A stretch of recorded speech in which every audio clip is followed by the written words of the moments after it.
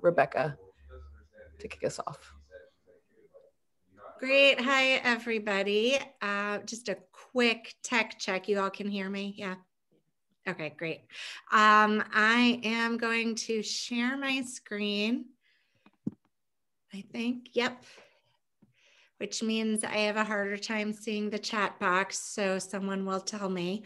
And welcome to this Open Formal Leaders meeting today. I'm very excited to be here with you all, planning a way here. We're together today to deepen our understanding of all the elements of the fabulous new Open Blueprint.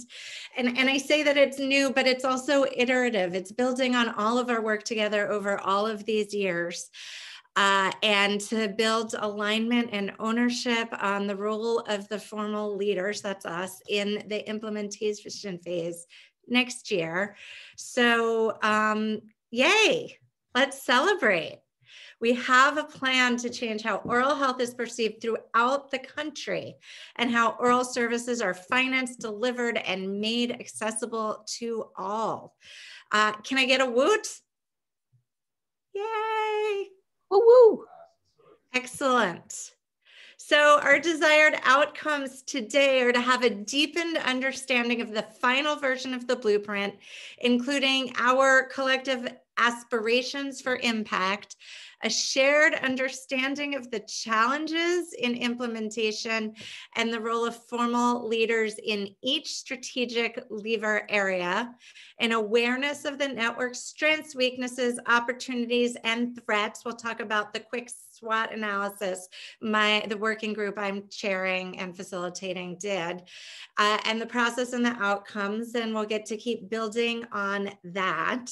We'll gain, I hope, a shared understanding of the ongoing alignment and consensus building process embedded in all networks, including ours, and a shared understanding of the next steps in the last 6 weeks of this year prior to the launching of the 2023 implementation phase. I don't know about you all, but I had to do a quick double check last weekend to make sure that there was another weekend in between then and Thanksgiving. I'm finding the accordion of time compressed right now. So, so looking forward to sprinting to the end of the year together with you all.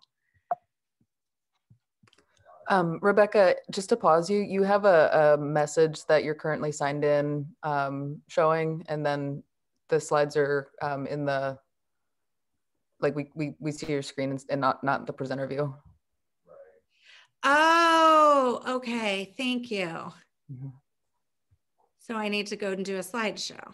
Mm-hmm. Sorry, guys. If you go to view and then slideshow at the top. Right at the top. There. Thank you. Oh, that's better. Thank you. Better for all of us. Thank you. So, so briefly, we like to present these group norms at the beginning of every meeting. As network leaders, we are all familiar with them, but I'll just pause for a minute, half a minute.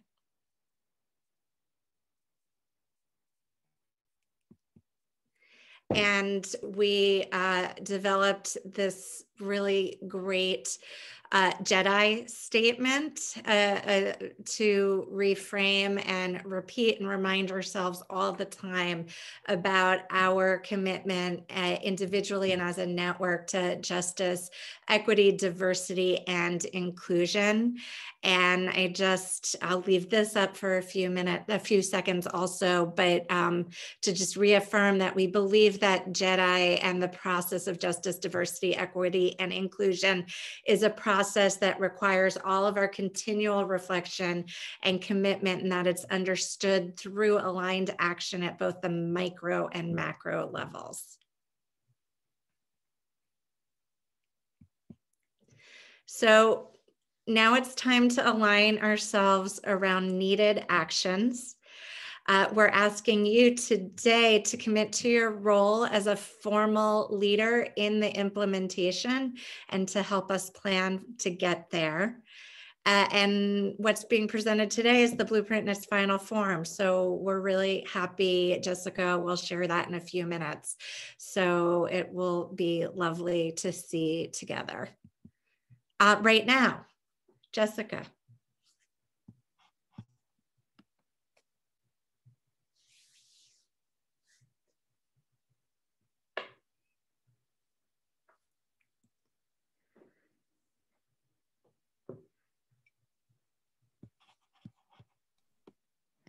Good afternoon, everyone. So at this time, we're going to share with you the Open Blueprint for Change in its final form. And as a reminder, the purpose is for a shared understanding of collective purpose, commitments, and structural flow among all network members and teams to carry out the work of the Open Blueprint.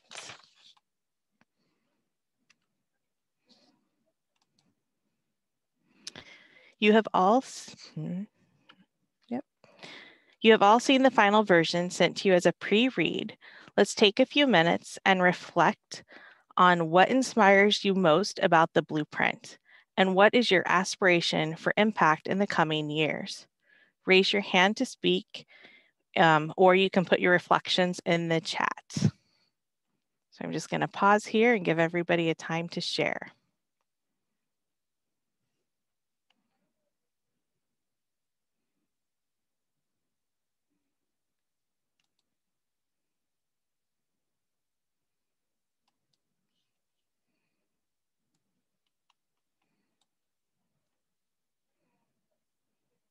And if anyone wants to unmute themselves and share their reflections on the blueprint, that would be great. Thank you, Jessica. This is Beatrice Haberman. And first of all, thank you for sharing not only the future plan, but the history behind it and how we arrived to this point. I feel that it really informed me very well as to what the plan, at least for next year, will be. I know it is a complex process, and I just feel that, having shared with you the space, talking about the lever lead or bringing care to the people, that is, I think, what I am more excited about.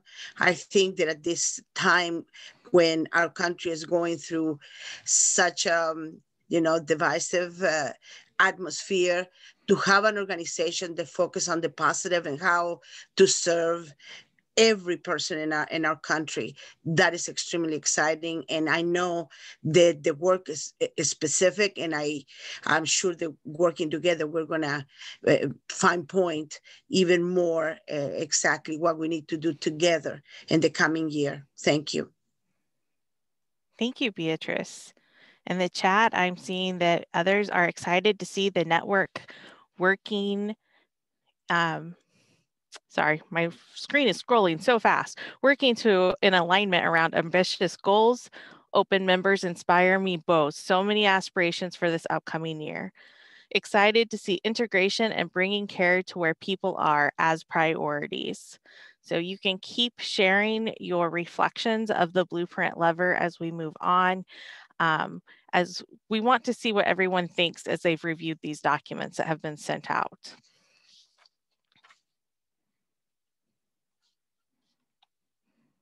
And another is love, focus on people. So let's kind of look at our journey. In the pre-reads, everyone should have received the document, Building a National Network. In this document, we are reminded that in the United States, people are more likely to have poor oral health if they are low income, uninsured, members of racial or ethnic minority, or immigrants, or live in rural areas. Poor oral health sadly serves as a national symbol of social inequity.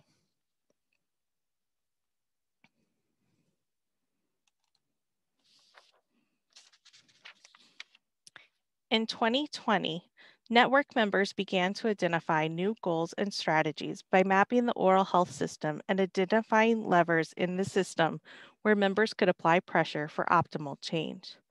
Today, The Open Blueprint for Structural Improvement, a network approach to rebuilding the national oral health system, is Open's new strategic plan with goals and actions to implement from now until 2028.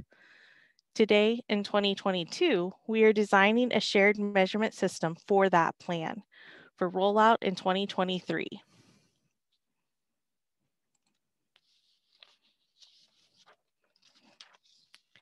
In 2021, we developed the strategic interventions, amplifying consumer voices, advance oral health policy, integrate dental and medical, bring care to the people, and emphasizing prevention.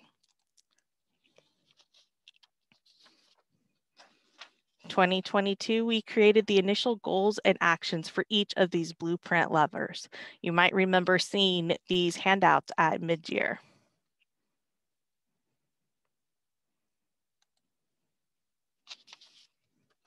And our present. In your pre-reads, everyone should have received a copy of the mapping process that resulted in a framework of a collective action, the Open Blueprint for Change, a network approach to rebuild the national oral health system, which will produce an equitable and sustainable future for all. And if you have your copy, make sure you have it handy, as we're going to need it moving forward.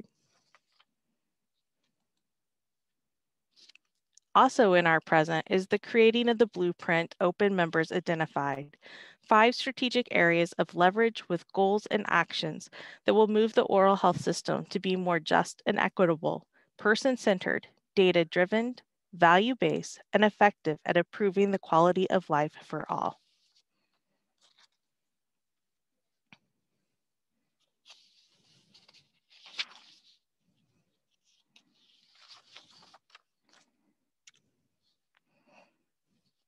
Open's Impact Now elevates oral health as a social justice issue born from inequity, creating a model for lasting networks that can mobilize practitioners, advocates, and policymakers to create sustained, community-centered changes. Connections of a diverse set of partners in all 50 states at the local, state, and national levels, building a national community. Open has advanced policy changes through congressional engagement efforts and generates broad public awareness and support, advocates for oral health care to be part of the Medicaid and Medicare, and encourages a range of diverse stakeholders across issue areas to address the intersecting social determinants of health and well-being. That is a lot.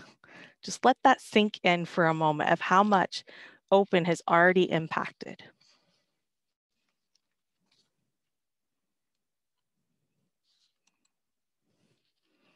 So let's look at Open's impact going forward.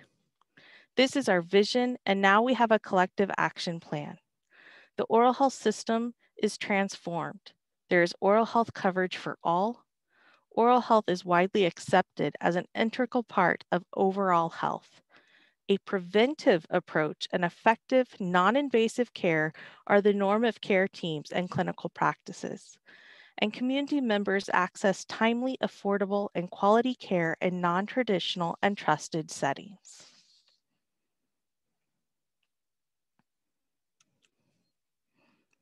If everyone remembers, we are a network full of hubs and spokes, and this is our existing leadership and with hubs. This is how the blueprint is currently supported by the network structure. We have our National Oral Health Connection team, which provides network governance and advocacy, or excuse me, advisory board. Our Regional Oral Health Connection team, made up of local, state, and regional connection and alignment teams. Our network response teams, which are topical and issue-based teams. Blueprint lever teams, which have been our collective impact strategy teams. All of these progress their report back to members to inform and advance our collective goals in the Open Blueprint.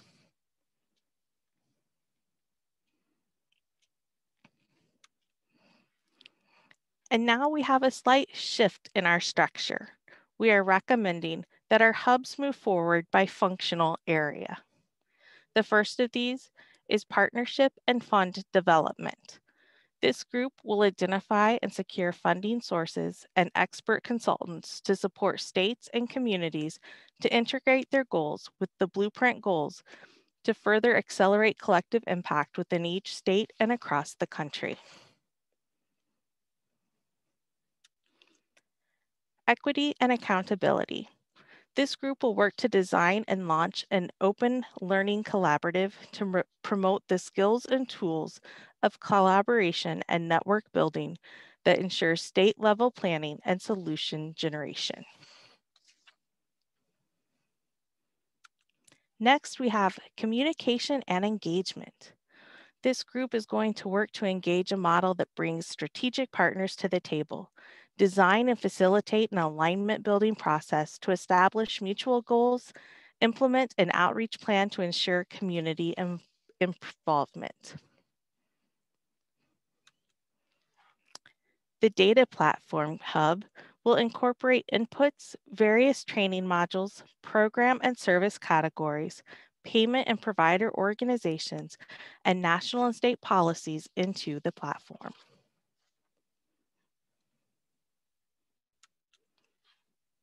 The Delivery Models Hub will work to identify and engage workforce groups implicated in change making to create a shared understanding of new models of prevention and delivery that will expand access, including a cost-benefit analysis and incentivizes ongoing participation and continuing education.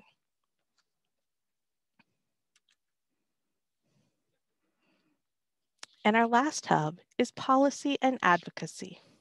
This group will work to align and support OPEN members nationally to implement OPEN's policy and agenda and develop state-specific advocacy strategies that are tailored to the population and their local context. And in case anyone needs it, Francis has popped for us the link to the Blueprint implementation plan into the chat so everybody can access that.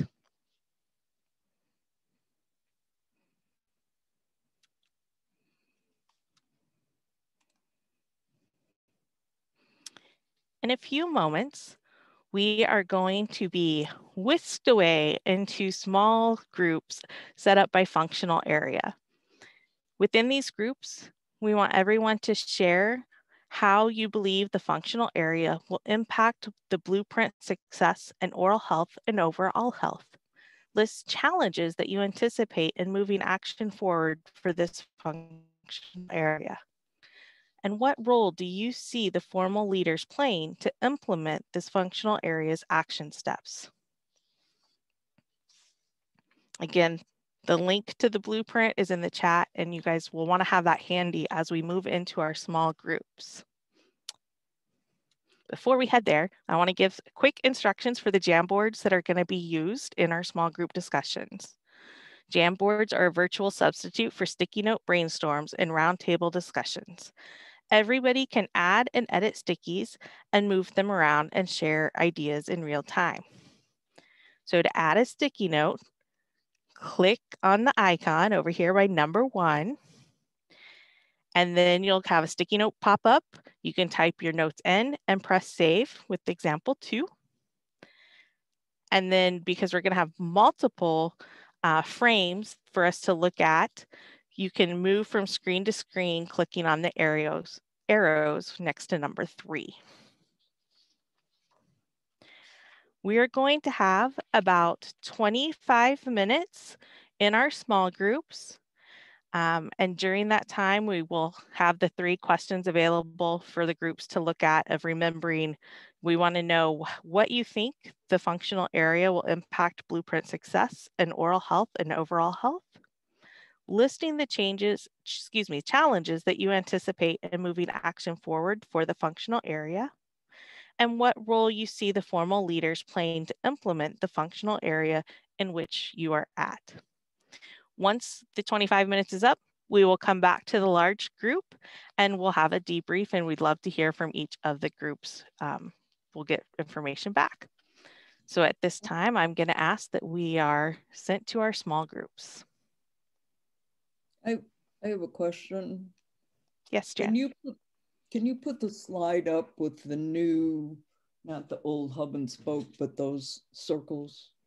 Can you, just for a second, I'll take a picture of it. And then. How's that for you? No, not the question. Oh, well, yeah, I could use that one. Okay. All right, thanks. You're welcome.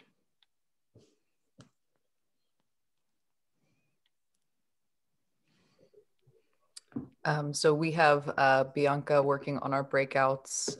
So we will have you all randomly assigned. So we're being randomly assigned, not by, okay. I was gonna say not by where we feel like we have the most. I know. Yeah, for today it's going to be random, and we want to just start having everybody look at these different hubs and to look at and provide feedback, and just to start thinking about how as a formal leader you could be involved moving forward. Okay, thank you.